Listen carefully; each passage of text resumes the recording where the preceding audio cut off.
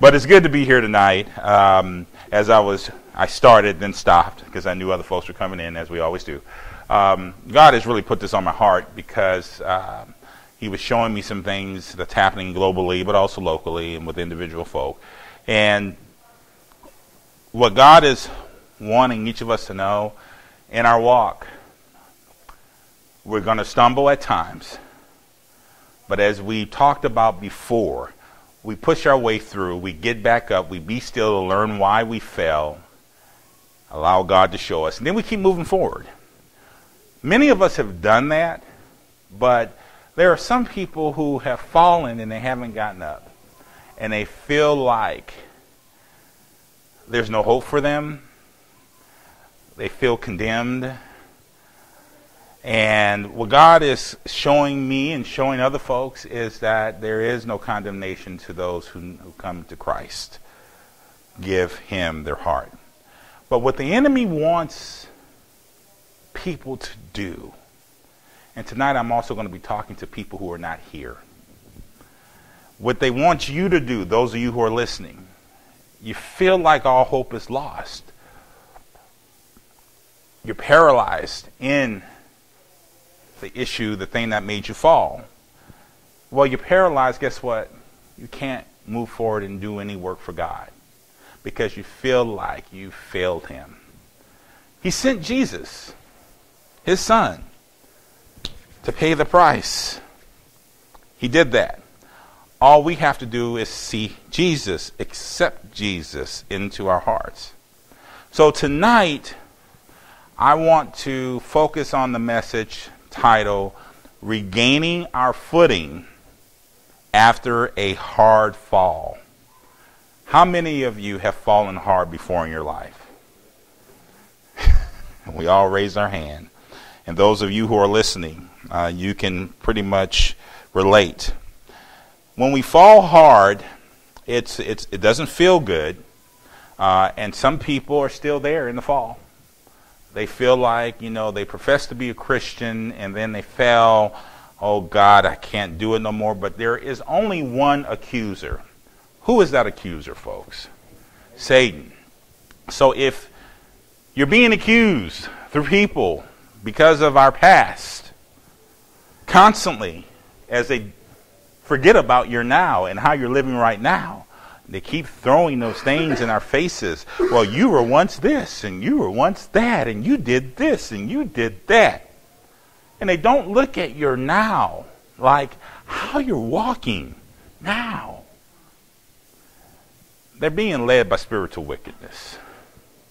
There's only one accuser who then manipulates others to accuse you through their self-righteousness, through their pride. Pride is evil. It doesn't come from God. They think they're holier than thou. So we're going to go into Scripture tonight, and we're going to first start at Luke 7, verses 36 through 39. Those of you listening, Luke 7, verses 36 through 39. And I'm reading from the New King James Version. It's my grandmother's Bible. She probably never thought, that I would actually have her Bible as a pastor. She never got to see me except my calling. So this is about Luke 7, 36 through 39. And this is, to set it up, a woman anoints the feet of Jesus.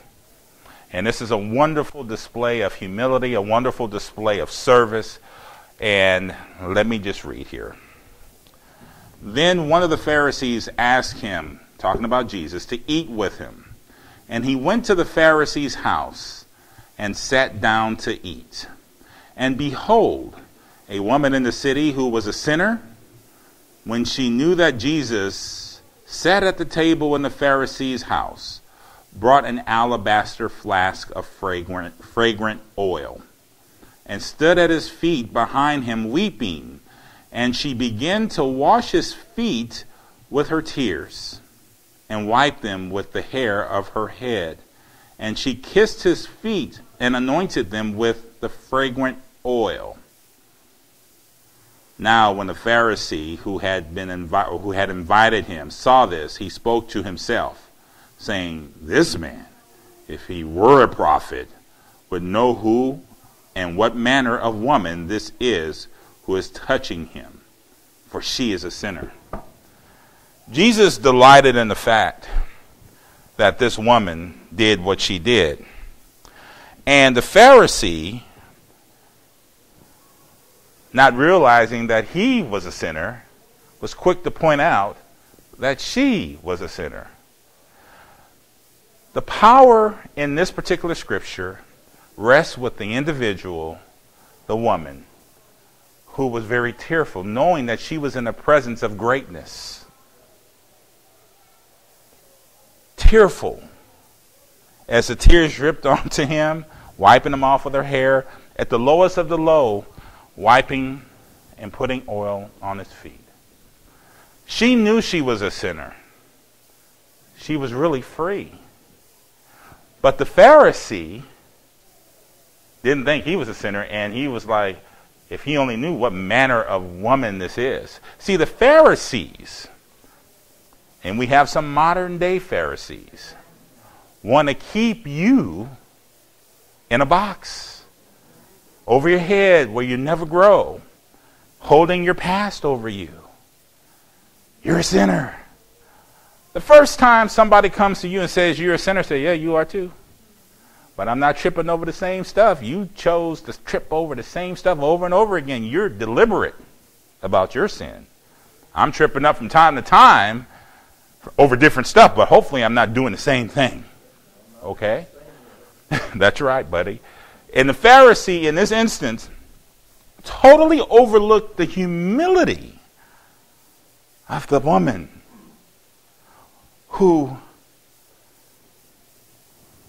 anointed Jesus' feet with the fragrant oil, crying as she did it because, quite frankly, she knew she wasn't worthy to touch him. Jesus, on the other hand, had compassion for her that she was able to touch him.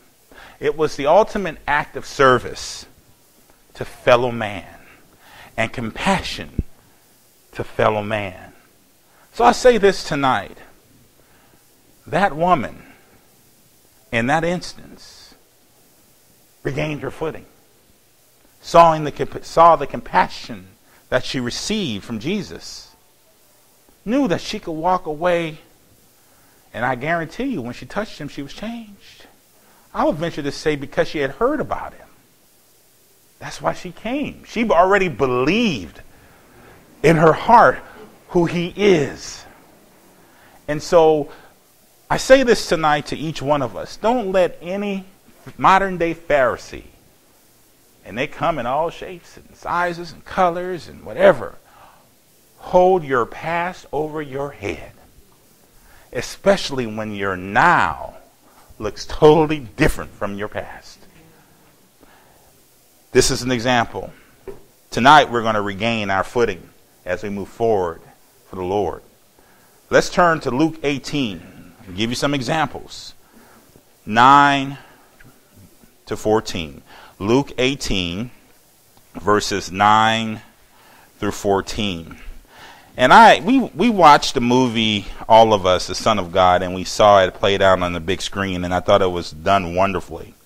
And just the way it was played out, they were pretty accurate in this particular instance. This has to do with the Pharisee and the tax collector.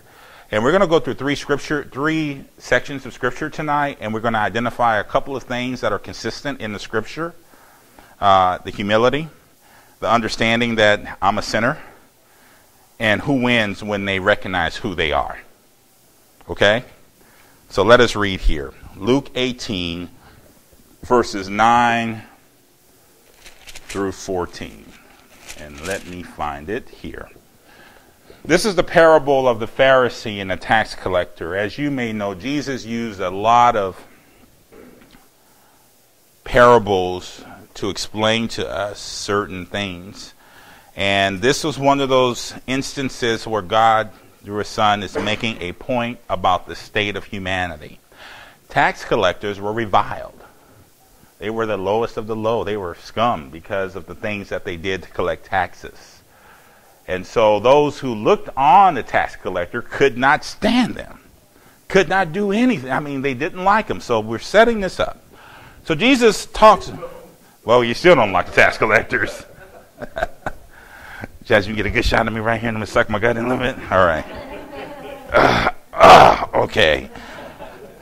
So anyway, so Jesus spoke. He said, also he spake this parable to some who trusted in themselves that they were righteous and despised others. We're going along that same theme. You know, there are some modern day Pharisees who think they got it all together. And you know they just jacked something up just a few days ago and they're about to do it again deliberately, but yet they're holding stuff over your head, right? Okay. So let's see what Jesus says about the matter.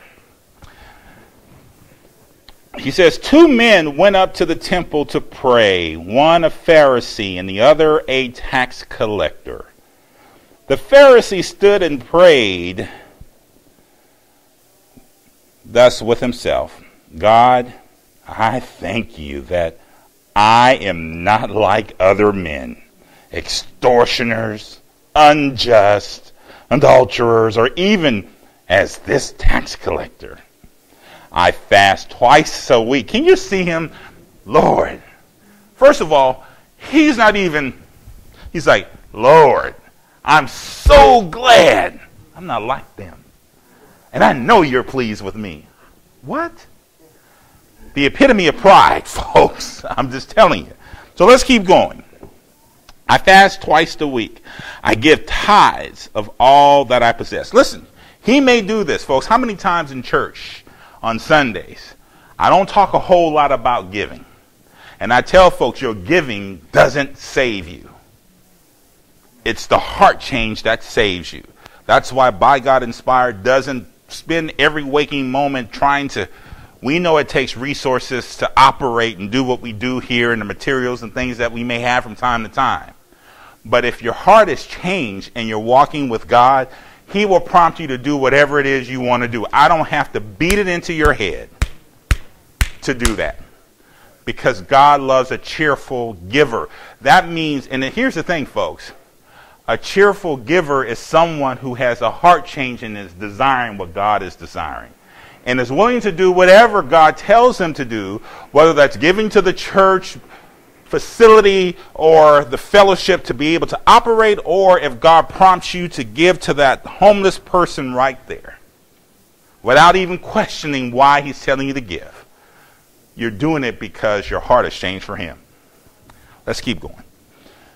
So he says, and a tax collector, verse 13, standing afar off, would not so much as raise his eyes to heaven, but beat his breast, saying, God, be merciful to me, a sinner. I tell you, this man went down to the house, talking about the Father's house, justified rather than the other. For everyone who exalts himself will be abased, and he who humbles himself will be exalted. Abased means you will be humbled. Don't exalt yourself. Don't think you're better than anyone. Because the truth of the matter is, we're not better than anyone. We're all sinners saved by grace for those of us who believe and have taken the step towards him on that narrow road. Okay? And in this instance, he's telling us, no matter how good your works might be, it's never good enough. The tax collector, on the one hand, recognized he's a sinner and didn't even look to heaven because he knew he wasn't worthy. And yet heaven heard from the tax collector. The Pharisee, who knew the law, beat his chest, and I'm this and I'm that. I tithe, I do all this stuff, and even was bold enough to look to heaven. God, I know you're pleased with me. Who you think God heard? He heard the tax collector. In this instance, just like the woman with the alabaster oil, the tax collector and the woman both recognized they were sinners. Both of them profoundly sorry for what they had done. Very tearful. Tears are really an outward manifestation of what's brewing on the inside. Okay? And God heard from God heard both of their cries and their prayers. Don't know if the woman ever prayed to God, but I'm pretty sure, being in the state of mind that she was, she looked for some relief and deliverance. Okay? Two people, two different situations. Jesus told us with the tax collector, who God heard. Second time, with the lady, and he allowed the lady, the sinner, to touch his feet. Don't ever allow anybody to hold anything over you. You keep moving forward, walking with God, not tripping over the same thing. Okay? There are many folks who may not know my walk right now who knew me from 30 years ago. And all they have in their memory is Vince, the 13-year-old. 13-year-old who didn't know anything. Made a lot of mistakes. Reese, I made mistakes at 12 and 13 years old that I'm not proud of. So those who don't know where I am today, if they came to see me today, they would know something's different, but in their minds, that's the guy that did this or that at 12 and 13. Their frame of reference and their way for processing who we might be right now is based off of the things that they have in their minds about who they think we are. Okay? Let's keep going because we got a lot to cover tonight. Let's go to John, the 8th chapter, verses 1 through 11. John, the 8th chapter, verses 1 through 11. John, the 8th chapter, verses 1 through 11.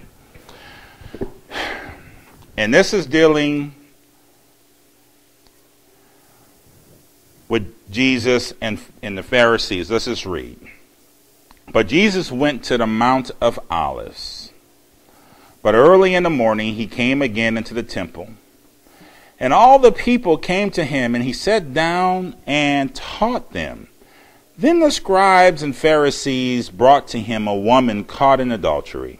And when they had set her in the midst, they said to him, Teacher, this woman was caught in adultery in the very act. Now Moses in the law commanded us that such should be stoned. But what do you say? This they said, testing him, that they might have something of which to accuse him. But Jesus stooped down and wrote on the ground with his finger, as though he did not hear.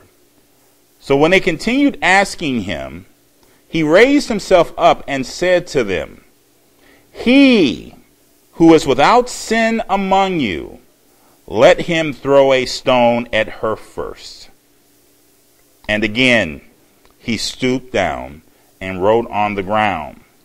Then those who heard it, being convicted by their conscience, went out one by one, beginning with the oldest, even to the last. And Jesus was left alone, and the woman standing in the midst. When Jesus had raised himself up and saw no one but the woman, he said to her, Woman, where are those accusers of yours? Has no one condemned you? She said, No one, Lord. And Jesus said to her, Neither do I condemn you. Go, and this is critical, and sin no more. Jesus is showing us, no matter what it is, that we don't have the ability to throw a stone at anybody. Okay? But he's the only one that could have thrown the stone. Because he was righteous, is righteous.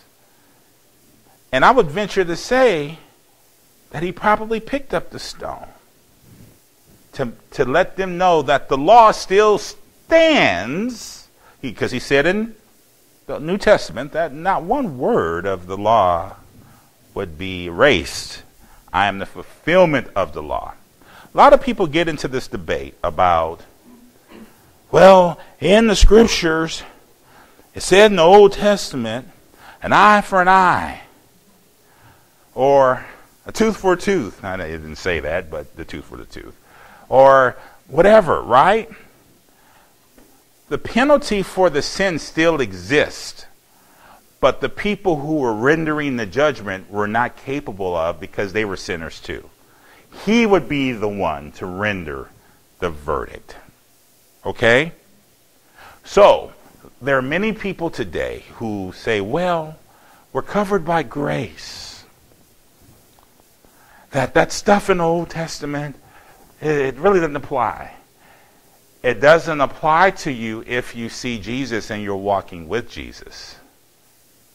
Then you overcome the law, because the law is written in your heart. Right? But if it's not written in your heart, and you do what you want to do, and you still find yourself doing the stuff, you will be measured by the law. Because those who don't see Jesus and live the way Jesus showed us to live are condemned by the law. Does that make sense? Any questions? I don't want to just be a professor up here pontificating. I want you to ask questions and let me tell you something. The only stupid question is the question you don't ask. Okay? There's no stupid question. What Jesus is saying to us in all three instances: don't allow another human being to hold over your head your past mistakes. Don't you be so feeling of so condemned, you're so condemned and you feel like you can't move, you're paralyzed in whatever, that you can't move forward and do some good for God. Now, he's also saying something to us too. When we walk with him, there has to be something very different about our walk. He told the lady here to go and sin no more. Now, reality is Jesus knew she's a sinner and will likely continue to sin. But his hope and his prayer is that she doesn't sin over the things that she was about to be stoned for. Because in the law, she was guilty. Receiving the type of compassion from Jesus, understanding who he is, that moment should have changed her life as she moved forward. In that moment when they were attacking her or about to attack her and stone her, can you imagine the despair that she had? Do you think she had a hope in the future? Nah, she knew by the law she was condemned. I can't, what's the next hour going to hold for this lady? Death? But yet, Jesus gave her a pass and said, sin no more. I would venture to say, if you can get into this lady's mindset, or it could have been a man, it could have been, here is scripture, so I don't want to be heretical, but put yourself in a situation where you were caught doing something, whatever it was, stealing, cussing out your mother, father, whatever is not pleasing to God, and you were about to get that butt whooping. You didn't feel like there was a hope in the future for you when dad or mama was about to get a hold of you. Right? But yet Jesus stepped in and said, no, we got this. I got this. Sin no more. You can go. And so for the person who is paralyzed in their hopelessness because of a fall, what God is saying to us today, get up. If you're sorrowful and you're like, you have despair because of what you've done, that's a good place to be, because that's a repentant heart. And he's saying, Get up and keep going now. Do things for me. Go and sin no more. A person who gets to this place, one, with humility, because, when you're walking high and you're condemning everybody else, and all of a sudden something gets you, you stumble over that thing you were not looking at. You had already mastered this other stuff. Like, I'm not going to do that anymore. Oh, no, that's not going to get me. I'm good. I'm 100% warrior for Jesus. I got it. Start getting prideful. The minute you get prideful is the minute you fall over something you weren't even looking at. So God is saying to each of us, be humble, get up, keep moving, watch and pray. Now, there's a reason why he is telling us to do this. And I want you to turn with me to John 8. We're going to go, we're already there, 12. We're going to read 12 through 59. This is a lot of scripture tonight. When you're walking with Jesus, you're growing in spiritual maturity. Let's say, for instance, you don't have a lot of patience, right? And you know it. And you say, God, I recognize I don't have patience. Please give me more patience. How do you think he's going to do that? By testing your patience. See, God, it's a strength and conditioning piece, folks. So if you're asking God to give you more patience, then he is going to give you more patience by testing your patience. Whatever you ask God for, Lord, I need more money to pay my bills. He's going to test you around that too. By having you work with what you have. Seeing the error maybe of our ways around spending habits as we made our wants our needs, and we were not able to take care of our needs because of our wants. So when he rocks our foundation around that, a renewing of the mind around that area, you begin to say, oh my God, the reason I don't have what I need is because of me. That's a humbling thing, folks. And then he begins to right that ship through your renewing of your mind, and you're able to say, oh man, I don't need this stuff anymore. This stuff, I wanted that 70, I still want that TV. I want this. But the point is, I've found in my own personal walk, and I know folks look at outside stuff, Vince, you drive this type of car, you have this type of house, whatever. Rhonda will tell you I'm the cheapest of the cheap, frugal. When I realized what I had and began to do more things for him and change the way I spent early on, I had more money, and Rhonda doesn't even work anymore. Even though she wants to work, but she doesn't work right now. So our income went down in the house, but we still were able to do the things that we needed to do. All with the shifting of how we go about spending our money. That's what God does. So when we ask God for things, be prepared to be worked out. Okay? Now there's a reason why God is changing and moving us into a direction. It's a strength and conditioning piece. The more we grow, and it's all about spiritual maturity. Would you not agree? Spiritual maturity, you're able to hear from God more, and you're not as bothered by things that used to bother you. That means you've gotten stronger and you've become wiser. So, when you're walking with God, and you're hearing from God, and you're growing in wisdom, at some point for some of you, the maturity is going to happen so quickly, and in an instant, you get it at that instant. Because I told you, self-examination with his eyes constantly is the way to spiritual maturity. Recognizing, okay, I shouldn't have said that. I might have been right, but I shouldn't have said it that way. And when you begin to recognize it, he grows you. Boom. Okay, you passed that test. You shouldn't do that anymore. Okay, there's some tests I'm probably failing right now that I should. My wife will let me know sometimes.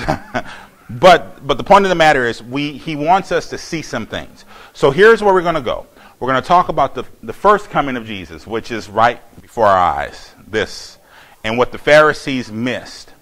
Why did they miss who Jesus is? because they saw themselves a certain way. And they couldn't see Jesus for who he is. They saw themselves as high and mighty and perfect. And they were far from it. So they could not identify with Jesus, nor could they understand what God was putting right before them because of their mindset around who they thought they were. But when you're transformed from the inside out, you're able to know who he is. You know what to look for. I would venture to say when you look at the woman who had the fragrant oil or the tax collector in the parable, they would understand who Jesus is and the compassion that he had for them. Hold on. I got other people listening, so they need to hear. Was part of it because they was caught up in the law? Mm-hmm. The law handed down by Moses, that was supposed to be the school teacher, but it wasn't able to teach, and they became more corrupt. And the true teacher came on the scene. The law manifested in Jesus Christ. They were caught up in the regulations. You got something you want to say? Go ahead. Well, just I remember you going back and saying that you were the mindset of a person to where you were saying something about a person could think a certain way and expect everybody else to think the way they think. Mm-hmm. And since the way they thought about themselves was so high, it was just a belief of mine. I believe they was looking for Jesus to come. I believe they looking for the Messiah to come the way that they were. Exactly. Because they felt so high and mighty about themselves. Mm-hmm. Mm-hmm. So they're just that's something I believe. You're absolutely right. Roy, you have something you want to say? No, I was just on the same thing what you were saying about how they always told Jesus, well, not Abraham, but Moses said this in the law. Why are you, they was always hooked up on what the law had to say outside, and it's like, are you greater than what he said? So, yes, they was always imaging themselves after the law. Mm-hmm. You're absolutely right. They were caught up in the fact that they were caught up in their culture. They were caught up in knowing that Father Abraham was a man of God, had done some wonderful things, but they saw Father Abraham for who he was, but they didn't do what Father Abraham did to get to where he was, if that makes sense to you all. So walking with Jesus is going to get us to understand some things. So let's go back and look at what the Pharisees missed because of how they thought about themselves. Then we're going to go into the second coming. So in one instance, each of us need to be at a place to not hold ourselves any higher than anybody, to be humble, meek, kind, gentle. If we can do that and have a relationship with Jesus in our walk, where we're constantly worshiping in our thoughts, in our actions, and so forth, then we'll be able to know the signs, see what's going on today, and be able to understand what God is saying to humanity today. So I'm going to have someone read John 8, verses 12 through 59. Who would like to read? And I will hand them this mic so our folks. Reese, would you like to do it? Yes, sir. Go ahead. Okay. Testing. It's on. Go Testing. Ahead. Okay. Again, Jesus spoke to them, saying, I am the light of the world. Whoever follows me will not walk in darkness, but will have the light of life. So the Pharisees said to him, you are bearing witness about yourself. Your testimony is not true. Jesus answered, even if I do bear witness about myself, my testimony is true, for I know where I came from and where I am going, but you do not know where I come from or where I am going. Stop right there for just a second. Once you are transformed and renewed, you should know who you are and whose you are. Okay? Jesus already knew who he is and whose he is, the Father's. So when you're walking with that kind of confidence, someone will say to you, buddy, oh, no, you're not, buddy. No, you're not. You know your buddy. You know you're Glenn, all right, Glenn Wilson. Or someone says to you, Michelle, you're not a beautician. You don't know what you're doing. But every day you show up and do what you do. Or you know the training you got, the certifications. Jesus didn't need a worldly certification. But the point I'm trying to make is you have to know who you are on this walk right now. Keep going, Reese. You judge according to the flesh. I judge no one. Yet, even if I do judge, my judgment is true.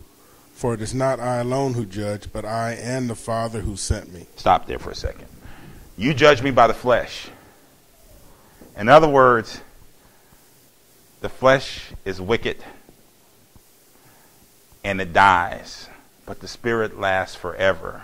Okay, the soul, depending on where you're going, if you're going somewhere else, it dies. But if you're living with Christ, you live. The point that he's making is you don't even understand, Pharisees, what's really going on. You're not even in the game. You're supposed to know, Pharisees. You have the law in front of you. And you can't even see it. We're not even talking in the same arena. Keep going, Reese. In your law it is written that the testimony of two people is true. I am the one who bears witness about myself, and the Father who sent me bears witness about me. They said to him, therefore, where is your Father? Jesus answered, you know neither me nor my Father. If you knew me, you would know my Father also. These words he spoke in the treasury as he taught in the temple, but no one arrested him because his hour had not yet come. So he said to them again, I am going away, and you will seek me, and you will die in your sin. Where I am going, you cannot come. So the Jews said, will he kill himself, since he says, where I am going, you cannot come? Stop there for a second. He's already telling them, folks, where I'm going, you can't go. I'm going to glory. He's already telling them, folks, if y'all don't get it right, you're not going where I'm going. How many people do you know today are like Pharisees? How many people do you know who have left the church or the assembly of believers, the fellowship, because of Pharisees in the fellowship? This is what this is about, folks. We are called, at least I know the vision he's given me, is to reach those folks who have been, they're done with the church per se, the Pharisees. Keep going, Reese. Okay. He said to them, you are from below, I am from above. You are of this world, I am not of this world. I told you that you would die in your sins, for unless you believe that I am he, you will die in your sins. So they said to him, who are you? Jesus said to them, just what I have been telling you from the beginning. I have much to say about you and much to judge. But he who sent me is true, and I declare to the world what I have heard from him. They did not understand that he had been speaking to them about the Father. So Jesus said to them, when you have lifted up the Son of Man, then you will know that I am he, and that I do nothing on my own authority, but speak just as the Father taught me. And he who sent me is with me. He has not left me alone, for I will always do the things that are pleasing to him. As he was saying these things, many believed him. So Jesus said to the Jews who had believed him, if you abide in my word, you are truly my disciples, and you will know the truth, and the truth will set you free. They answered him, we are the offspring of Abraham, and have never been enslaved to anyone. How is it that you say you will become free? Jesus answered them, truly, truly I say to you, everyone who practices sin is a slave to sin. The slave does not remain in the house forever, the son remains forever. So if the Son sets you free, you will be free indeed. I know that you are the offspring of Abraham, yet you seek to kill me because my word finds no place in you. I speak of what I have seen with my Father, and you do what you have heard from your father. Stop there for a second. I don't have to elaborate any more on what Jesus is saying. Do you all understand what he's saying? Honestly, do you understand what he's saying? I'm so happy you do. If you understand it, you're on the right path. Keep going, Reese. Okay. They answered him, Abraham is our father. Jesus said to them, if you were Abraham's children, you would be doing the works Abraham did. But now you seek to kill me, a man who has told you the truth, that I heard from God. This is not what Abraham did. You were doing the works your father did. They said to him, we were not born of sexual immorality. We have one Father, even God. Jesus said to them, if God were your Father, you would love me, for I came from God, and I am here. I came not of my own accord, but he sent me. Why do you not understand what I say? It is because you cannot bear to hear my word. You are of your father, the devil, and your will is to do your father's desires. He was a murderer from the beginning and does not stand in the truth because there is no truth in him. When he lies, he speaks out of his own character, for he is a liar and the father of lies. But because I tell the truth, you do not believe me. Which one of you convicts me of sin? If I tell the truth, why do you not believe me? Whoever is of God hears the words of God. The reason why you do not hear them is that you are not of God. Stop there. Just a second. What do you have to say about that? On one hand, you have a people who are boasting in the fact that they're descendants of Abraham, but yet they don't even recognize Jesus in the flesh, nor are they doing the works of Abraham. You remember I talked about the downline of people, that it's very important for each of us in our now to pass on to our descendants the rock, the foundation for their lives. But something happened along the way where everything Abraham did and passed on got filtered and twisted and so forth, to the point that they didn't even recognize Jesus Christ. Yeah. They have their own relationship. Yeah, they became prideful and into themselves more. So That's right. More of the law than hearing from God. Okay. It's almost like what you talk about a lot, Pastor B. You talk about the religiosity in the church. Mm-hmm. They were suffering from the same thing. It was all about the pomp, the circumstance, who we are, our place, the way things should be, the ceremony. Mm-hmm. So that when the law was right there in front of them, being fulfilled, they didn't see it. Because they were so caught up into order, our regulations that had nothing really to do with the law that was handed down by Moses, things that they created, the traditions. What does that sound like today? Some of our churches. Every Sunday you're saved. Out of tradition, out of religion. Hold it to her so they can hear. Yeah. I mean, a lot of people feel like just because they go to church every Sunday that they're saved, but that's not true. Or if they are in the choir, or if they're on the deacon board. I mean, these things. I mean, those are work, like you said. That doesn't save you. That's right. Let me tell you what Abraham had that the Pharisees did not have, and it's only one thing. Not only the faith, but a heart for God. Remember I talk a lot about heart change, Thomas, and so forth? I talk about a heart change where you no longer desire the things you used to desire, but you desire what God wants for humanity, which makes it so easy to love thy neighbor, which makes it so easy to love him. And when you see your neighbor in unrighteousness, you have compassion because you recognize that they're not there yet. What Abraham had and all of the things that Abraham went through, he did it out of a love for God. He left a land he was familiar with on a word. Go, Abraham. He was willing to sacrifice his son, even though it was hard to his flesh, because he loved God more than his family. The Pharisees would not sacrifice their families.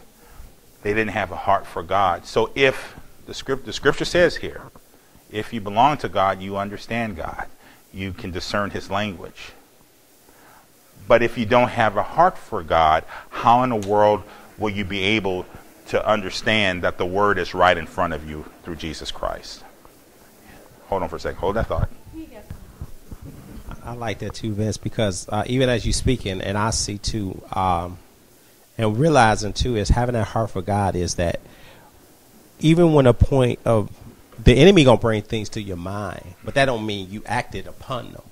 And having a heart for God is, even though it didn't make you bad, like, okay, that thought came, because that's what his thing is, to bring something to you in your past, or bring something to you that can go contrary to what God wants you doing. But the heart for God to be like, that thought came, but that's not from you, Lord. That's right. And I keep moving this way. That's right. And a lot of times people just think they got the thought and they thought I did something wrong. The enemy brings thoughts, or he'll bring put a situation around that you can fall to or fail to, but that one that has the heart of God, you just recognize that, Lord, you're not in it, and you don't feel condemned that you even had the thought, because the thought didn't come from you in the first place. Right. So that's what having a heart for God is, being able to recognize the enemy, even when he put a thought there that's unrighteous, or thought that's something outside, way far-fetched out of God's way, and you being able to recognize and say, Lord, that's not you.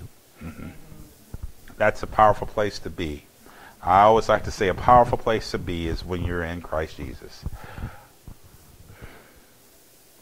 A heart for God. How do you get it? We'll talk about that at the end. So, those who had a heart for God, but didn't even know a lot about the laws, the Gentiles, but they were seeking something greater in their own lives, they were able to recognize Jesus without even knowing the law. I have a question. Yes. The Pharisees, the ones who actually felt like they were saved because they were doing the law and didn't recognize that was the Son of God. And they, like he said, you're not serving God, you're serving the devil, because you're doing the works, but you don't have the heart for God. How did they get so confused that way, though? Over many generations, Rose. It goes way. What he's shown me, and he's taken me back many years, thousands of years, when you begin to understand that this battle is not in the moment, but it's generational. That the enemy sets traps for people.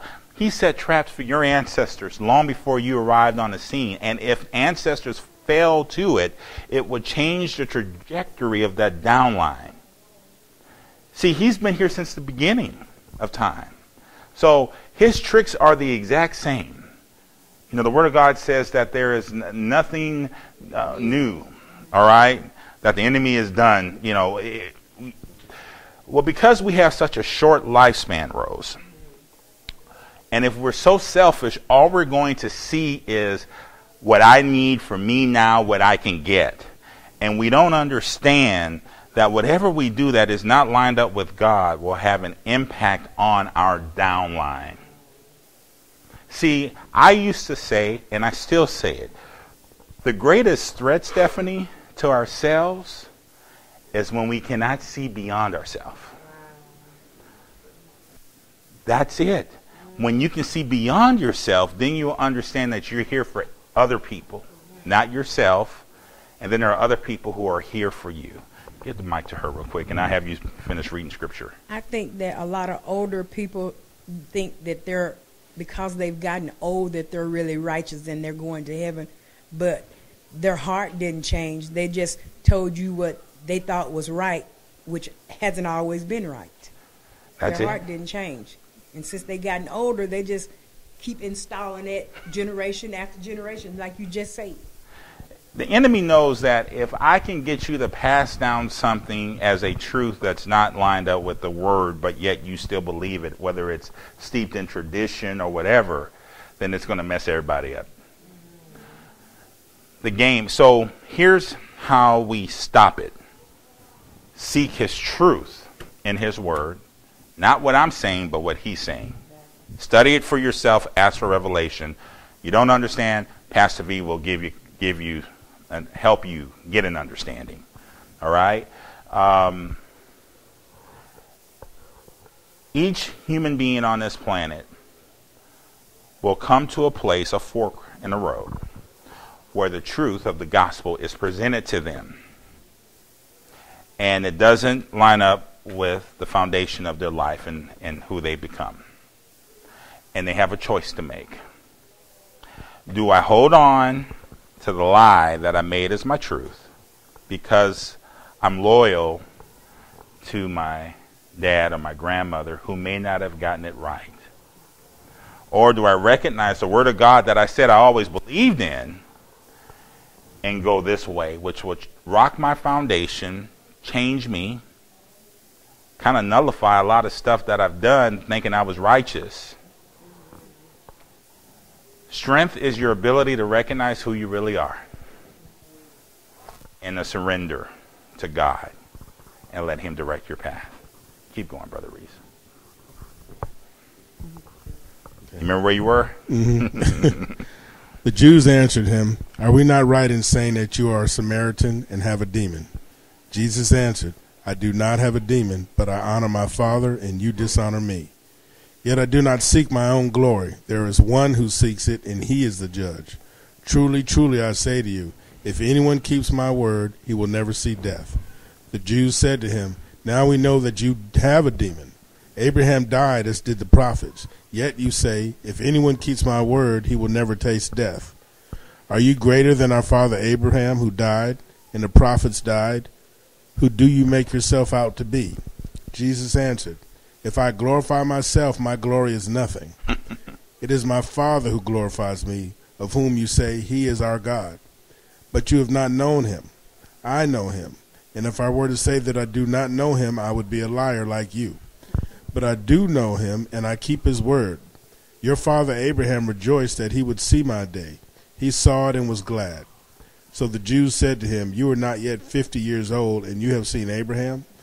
Jesus said to them, "Truly, truly, I say to you, before Abraham was, I am." So they picked up stones to throw at him, but Jesus hid himself and went out of the temple. Folks, I don't have to even explain to you this, because if I do, then there's some things perhaps you got to work out in your heart. But they kept harping on things they could see. That's it. They were leaning on that understanding that Solomon told them not to lean on. All right? And when you think about it, you ever had a conversation with somebody, Kenyatta, in your field? So let's say I come to you and you're an engineer, right? I've never studied engineering, didn't get a degree, I'm a journalist. But I try to have a conversation in your arena like I know how to be an engineer. Prideful, yet I don't have a clue. They were trying to stand toe-to-toe with Jesus, but they weren't even in the same league. But they were too prideful to even realize that they weren't in the same league. Jesus had done all these things, all of these miracles, things that the prophets said would happen. But yet they didn't see it. Why? Because at that point they really didn't have a heart for the true and living God. They had a heart for God, but it was a lowercase God, the lowercase g. Satan. And he said it. You don't do what you're supposed to do because you serve your father, the author of lies. We don't need to be at this place in our lives. Okay? So there are things that many of us have been taught that for a while we made our truth. But the Spirit of the living God, His Holy Spirit, showed us something different. And the things that we were taught by people we loved and loved us,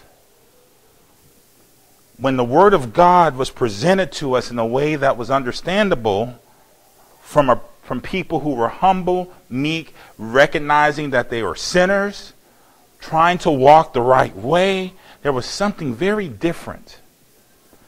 And then the truth was presented, and the person came to a place to say, you know what, I'm going to trust this. I'm not dishonoring my mom. I'm not dishonoring my grandfather or my grandmother or whoever.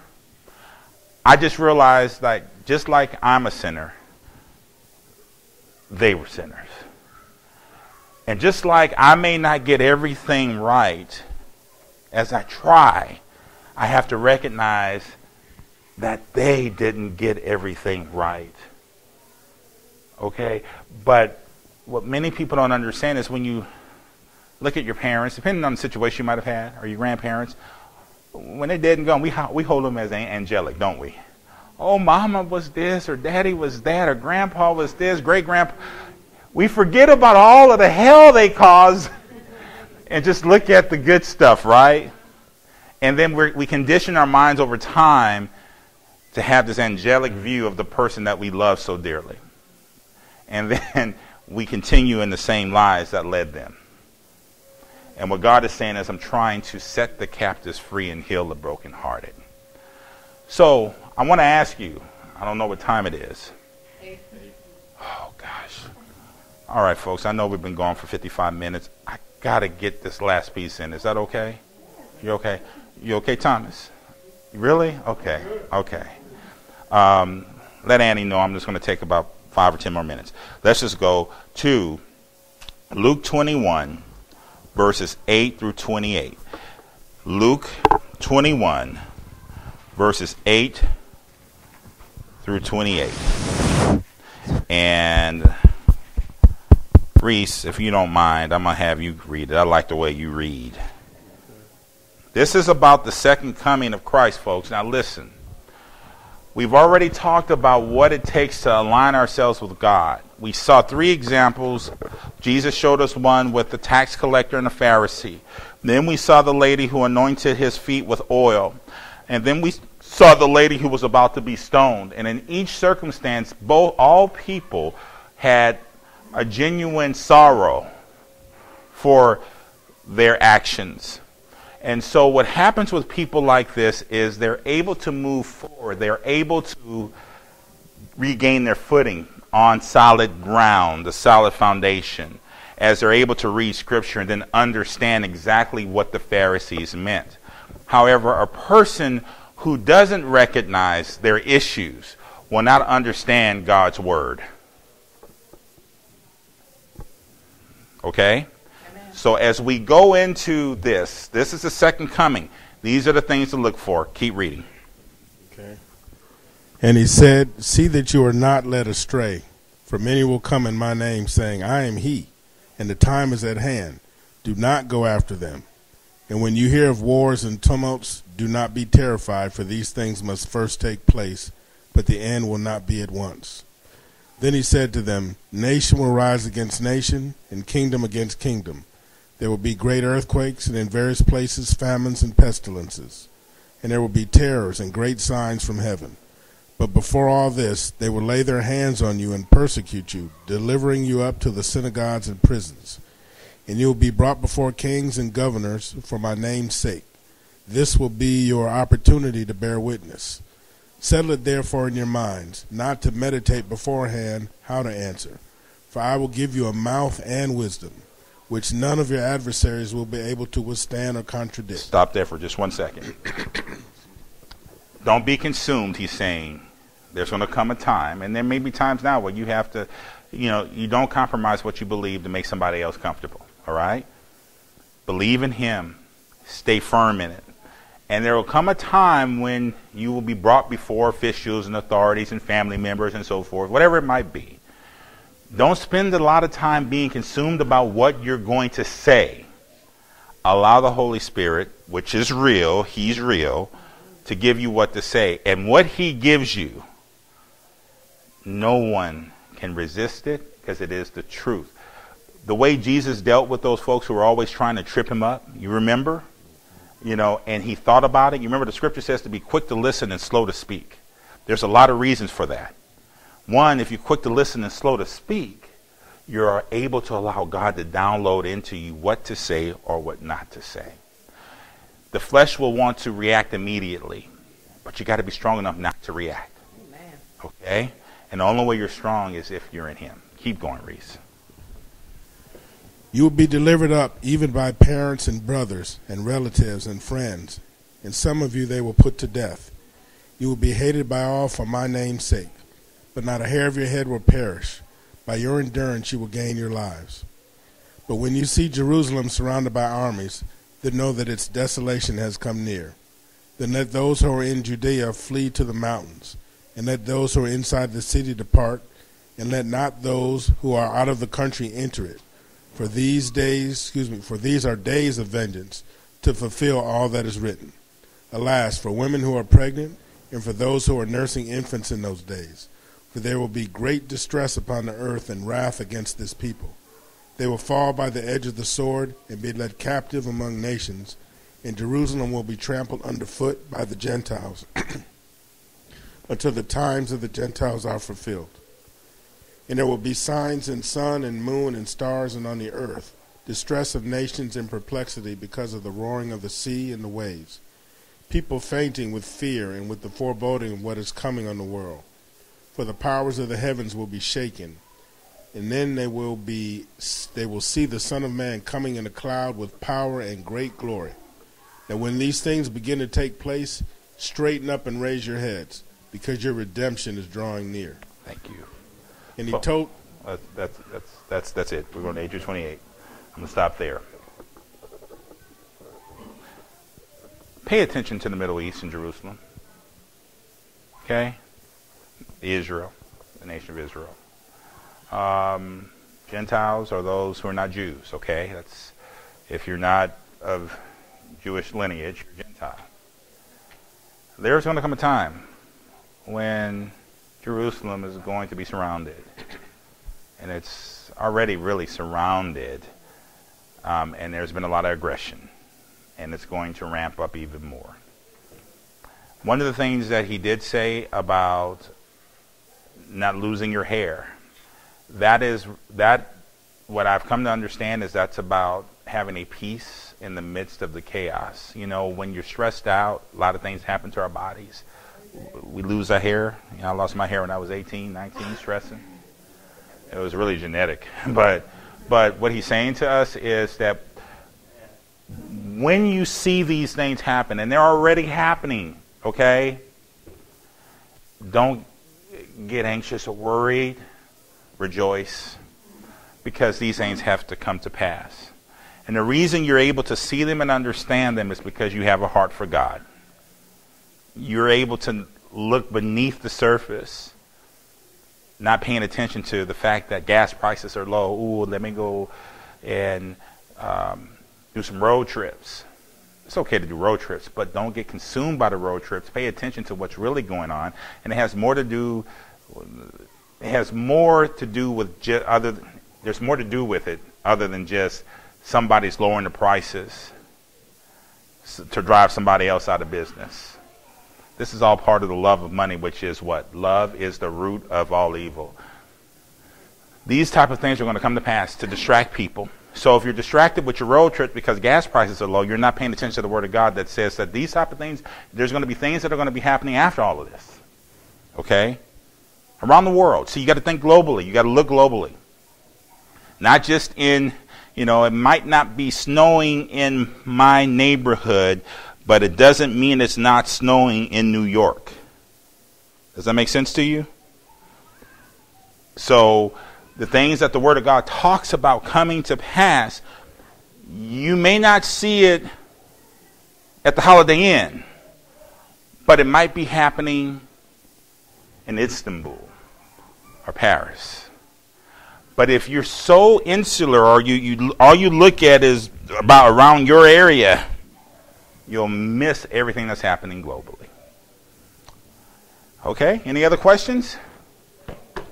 What did we say tonight? Humility, understanding that we're sinners saved by grace, which means that we are to sin no more, which means that we are to move forward, not stumbling over the same thing that we stumbled over before. As we move forward with a heart for God through His Son Jesus Christ, we're able to understand the Word of God, understand what the Pharisees missed, not being prideful about what we understand, remaining humble so that we're able to understand what's happening right now. To God be the glory.